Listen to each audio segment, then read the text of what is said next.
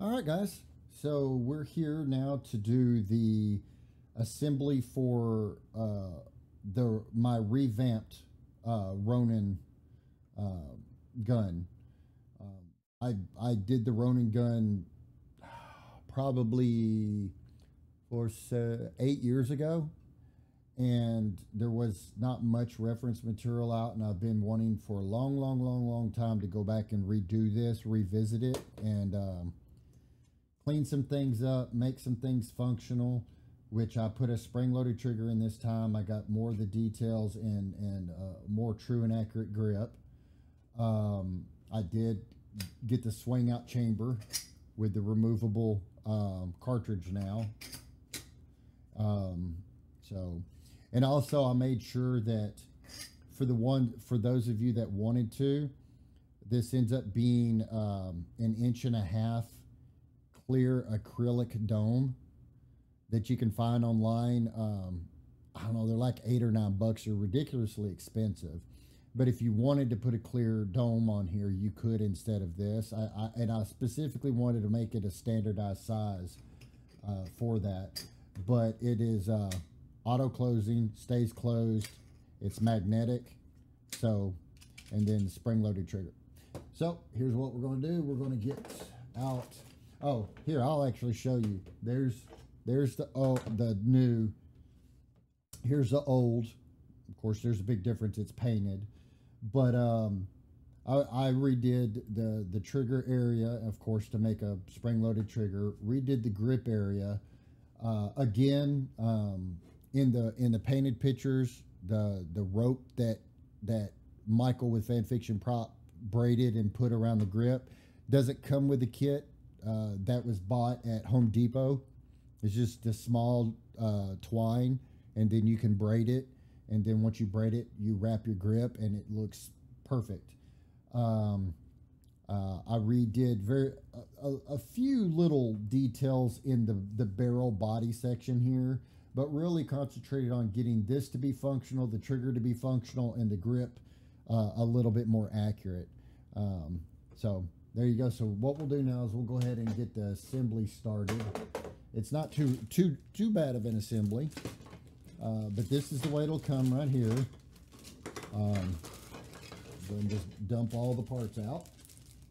And so we have our main barrel section. We have our barrel end. We have our main body section. We've got our pop out chamber, swing out chamber, the main part of the grip, and we have the left right grip, our orange tip, of course, which we got to have, and our little bag of hardware. Here is the cartridge, and it is hollow. So if you did put that on there, if you wanted to put a light in there or something and maybe rig up like a little switch or something in the back to turn it on or something like that, you know, I tried to leave some space for people to do that. That was one of the requests over the time of messing around with it. So, and then we've got a trigger. We have the spring and rod retention block. And we have our 2 magnets. So let's go ahead and get our magnets out. Lay that over there.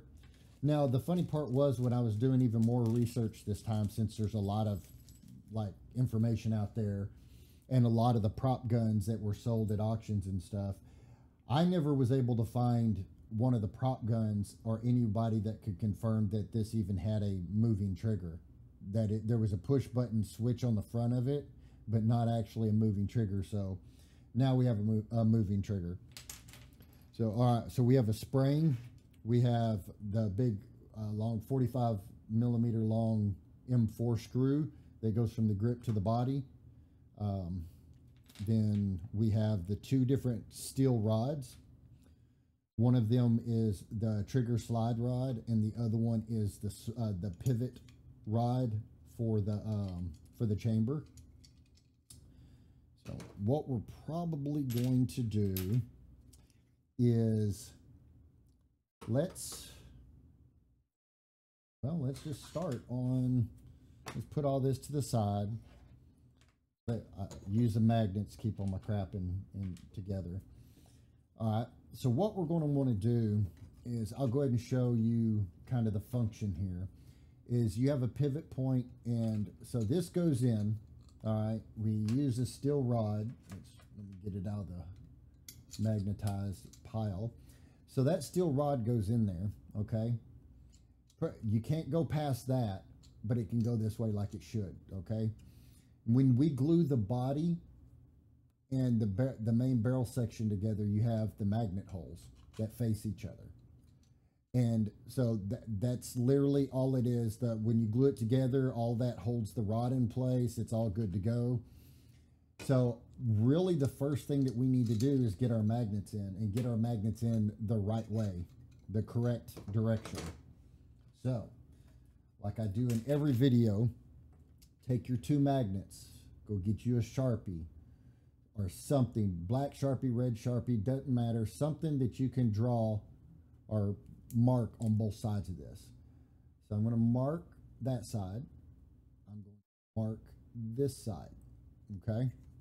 Let that dry for a minute.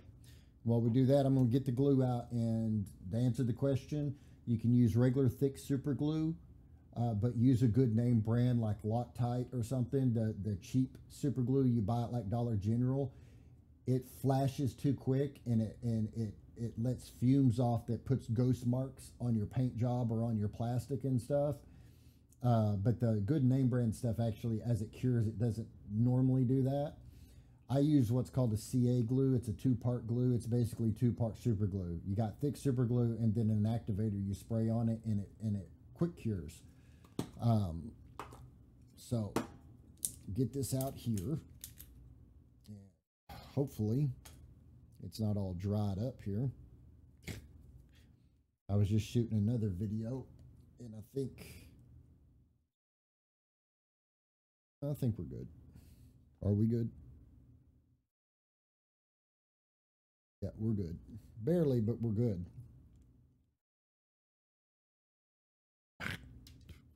Don't do what I just did. Ooh, shit. Yeah, we're definitely good now. Okay, never mind.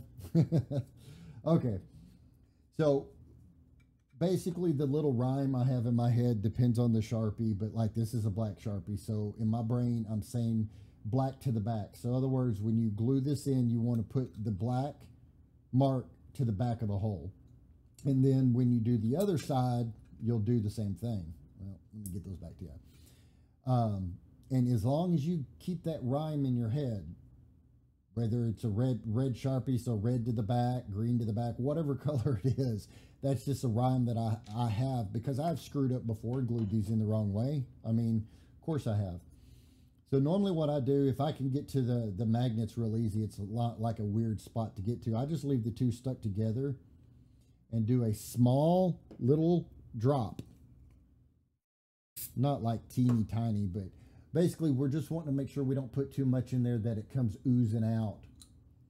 So there, I stuck that in there, and then I swiped it away, and we're good to go. And I think I just wiped the black off. I did. That's the first time that's happened. That activator took it right off. So once it's cured a little bit, there we go. I'm going to stick that back on and remark the back side of that. Must have just got that wet just right where it came off. Anyways, so there. That's in there. So now we know no matter what we do, as long as that black mark on that magnet goes in to the back side of that, we're good to go. So I'm going to take this, do a little dabble do you, because again, when you put that in there, it's going to squish out everywhere, which is what you want it to do. So black side to the back side. There you go. And let that cure for a bit before you start trying to stick that together and go, hey, look, oh, it's magnetized.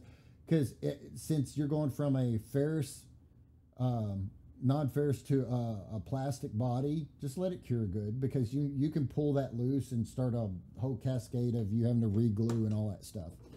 But while that's happening, we're going to take our body here. And again, people will say, hey, do you assemble then paint, or do you paint then assemble? I pre-assemble. I stick everything together to see where I do and don't need to paint, and then I'll take it apart, and I normally paint everything separate, or at least prime everything separate. Like on this, I would probably go, okay, wait, that goes in there, so there's no need, like I can have an edge to grab this by to paint. And that's my main reason for painting separate, is so that you've got places to hold things. Like this, that, you know, I could stick something down in these holes to hold this, or back here in this section, so that I can, you know, prime and spray and paint and do all that good stuff, and then glue it together. Or I could prime it, sand it, which, you know, that'd be the other question. What paints? Regular spray paints work fine. I usually use a filler primer, a light coat, dust it off with like 500 grit sandpaper, another light coat, dust it off because it sands super easy, dust it off with 500 grit sandpaper, and you'll be slick, super, super ready to go. But most of these parts like this, I probably wouldn't even prime, because the print lines are so teeny tiny. By the time you do 2 or 3 light base coats, and remember, light, you don't have to have 100% coverage with every coat that you do. That's how you get runs and the paint too thick and you're not giving it enough time to cure. Just a light dust coat, let it kind of cure for a few minutes, you know, even to where it's barely tacky. Do you another light one. I've worked on stuff and done paint jobs on some of my props where I've done 6 or 7 base coats, but that's from a distance, doing them very lightly, because they involved a lot of interlocking tight tolerances, and I wanted a nice finish but without it being super thick. And as long as you give enough time between each coat to properly cure, you're good to go. If you're in too big of a hurry, you're going to get that gummy mess, and you're just going to create a nightmare. So just remember, you can always put more on. Taking it off is a bitch. So just take your time. There's no sense in being in a hurry. But anyways, so like something like this, I would probably glue this together and then use back here to hold it and start base coating it. Because really, there's, like I said, on these 2 particular pieces, the lines are so small, there's really not too many, there's not really any deviations. By the time you do your base coats and then do some weathering or some accent colors and then do your clear coat, it's all going to be glassy smooth anyways. So what we'll do is we'll go ahead, we're going to join these 2 pieces together, the body and stuff. So what we need is this dude, and it goes in from this side because that's the side it swings in from. It's the shorter of the 2 metal rods, and we're going to drop the metal rod in there. Okay. And what we'll do before we glue is go ahead and stick this together. And I mean, the magnets itself almost hold it. But there we go. Look at, and the magnets are close enough and strong enough that even from a distance, like with the weight of it going down, it will still pull it right back up. I was extremely tickled about that once I figured out all these angles and stuff inside. It is, yeah. Anyways, all right. So on this, what I always suggest is you put your glue down inside the hole. That way, when you slide it together, you squish the glue down. If you were to put the glue on this, as you slide it together, you're going to push the glue out. But at the same time, on this one, kind of particular, is put a little bit of glue on this edge and just a little here. Because what we're trying to do is we're trying to make as much mechanical attachments with this little lip edge here and here, all for strength reasons. That's it. So what I'm going to do is I'm going to take my glue and I'm going to go around and I'm going to do a little bead on the inside, probably just a little bead across the bottom. Now I'm going to take just a little bit. It doesn't have to be much. That's the thing. You don't have to see it goo out everywhere for it to be effective. All right, and then I'm going to put a little activator on there. And I'm going to take this bad boy and go ahead and slide it together. Hold it right where I want it. Make sure that my seams are like I want them to be. We'll hold it for just a minute. And this is another thing about the CA glue. It's technically already glued. I'm just holding some pressure on it for the last bit that's still setting, just for that additional mechanical bonding. And we're good to go. And we are fully functional there. So, and what we're going to do is we'll go ahead and we'll get this dude glued in right now too. And again, you know, with this one will go in and set all the way to the floor in here, where normally I have my other parts fall short of setting in the floor, and I'll explain it to you in a second. Like this, it's the same feature all the way down, so it will absolutely go all the way and set on the floor. But on some other parts, whenever I'm designing other parts, say you have a peg that you need to go into a slotted socket, you don't want to make that peg the exact distance or depth of what that socket is. Because what happens is you'll run into a situation where that peg will bottom out before your parts actually get to touch. So you always make the peg or a little short or the socket a little deeper, so that you're sure that that peg is doing its alignment job, but your body, your two pieces are actually physically touching for the bonding. Yeah, I mean, the peg and stuff you want to help with the bonding, but it's there for alignment. And like I said, if the peg is 10 millimeter long peg and a 10 millimeter deep hole, what's going to happen is that's going to bottom out before your parts actually get to physically touch. And that's not what you want. But on this, it doesn't matter, because this is going to physically touch the bottom no matter what, and that's how it goes together. So, all right. So now what we're going to do is this trigger. We need the trigger, the spring, and the rod. And basically inside the body, this is what it looks like. Okay, and what you can do is take this spring and put it up to this hole and rotate it counterclockwise, and it will actually snap in. But you don't need to worry about that, because when we put all this together, all of this is going to get crammed in and it'll eventually seat itself just fine. But inside the body, this is what it looks like. Okay, and this goes in from the back side, which the rod slides in it. And what this is that's just a keeper. So this is what well, if I had just let the rod slide out of there, this is what we're dealing with inside. Okay, and the trigger does that. That's all its sole thing that it does. So what we're going to do is we're going to take the trigger, we're going to lay it in here this way, and we're going to rotate it up. There you go. So you should be able to take this rod, and let me see if I can see the hole down in there for you guys. Yeah, you're not going to be able to see down in there. Well, sort of. You can, anyways, you can see the hole of the trigger down in there.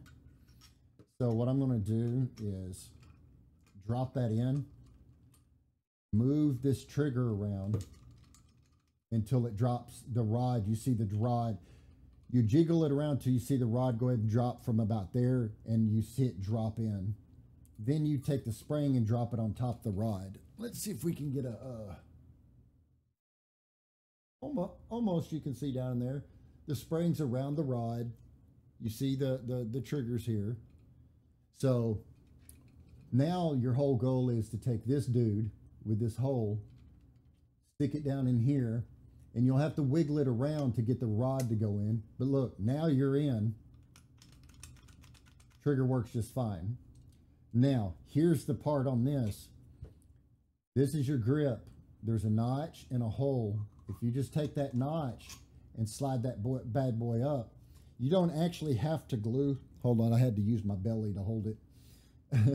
You don't actually have to glue the grip on if you don't want to. That way, if you ever need to take it off and service the spring or something for that, that bad boy we'll go down. Hang on. Let me undo all this real quick. Let me find my bigger screwdriver here. So this, once it's screwed in, that's what it looks like, and it's being screwed into there. So all we're going to do is we're going to push that dude in. Wait, we got to find the rod again because I let it fall out. Come on. Come on, rod. There we go. All right, so we're going to take this dude. We're going to put it all together. I'm going to use my belly. There we go. Find the screw. And this is a long-winded screw. Do not use a drill to put the screw in. You create anything you're working with. PLA, ABS, nylon, anything. Anytime you're using a screw to cut threads, which is what we're doing here, it's making threads, and the threads will be there after that, after you take the screw out. You do not want to use a drill, because even with, say, something like nylon that can handle a very extreme high heat, the friction of you screwing that screw in is hundreds upon hundreds of degrees. I'm talking extremely hot. You will melt nylon, you will melt ABS. So now, those of you that know how to use a drill and how to be gentle, that it's not off full on, off all full on, that you know that you have a progressive and you want to take your time, you can. But those of you that just think a drill is full on, full off, just don't do it. So you get there and tighten it down, and now you're good to go. Trigger works and stuff. So these, what you want to do, if you want to make this to where you can remove the grip, when you glue these on, just make sure that you keep the glue in the areas that don't touch the body, and it will come right on and off without issue. So what we're going to do, where's my glue? We're going to go in here, and I'm just going to go around the very edge of this with my coffee shaky hands here. We are going to attach all of that and let it set. While that one is setting, I'm going to come around here and do the same thing. So see, something like on this, I would probably glue these on and then prime and paint, just because, I mean, you're wrapping these, you know, with a rope, and there's really not a reason.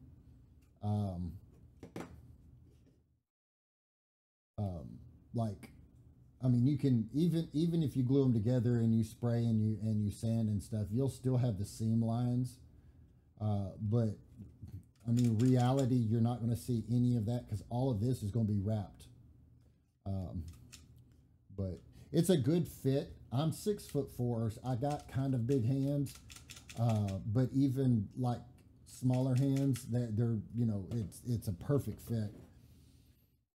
So we have our little chamber here, and again, 1.5 inch clear acrylic dome, but you can also even buy frosted domes for this. Just search for,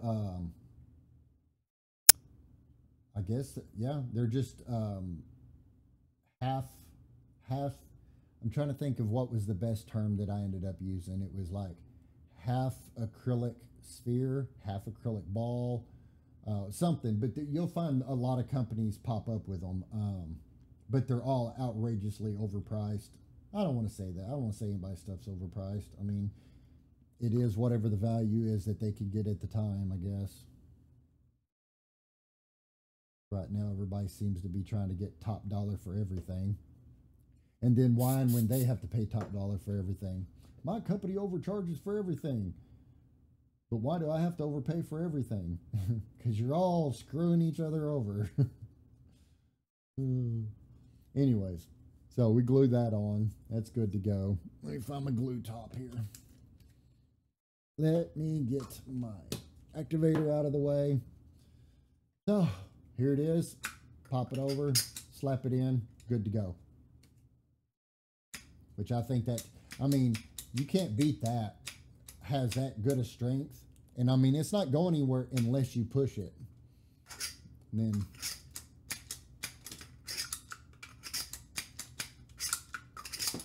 Yeah. And don't forget, you have your orange tip, so make sure you put your orange tip on there. And all that good stuff. But yeah, there you go. There is a 7-year-old, 8-year-old model that I made that I have finally got a chance to update. And this was a model I made because I was already a Stargate fan. Um, and I wish there was a lot more unique like guns or blasters from Stargate. But when I was thinking about, it was always one that I really liked, and so when I got to thinking about, I want to do something from Stargate. I mean, of course, Ronan's gun was the first thing that kept popping in my brain. But, anyways, there you go. The new revamped Ronin gun. Appreciate it, guys.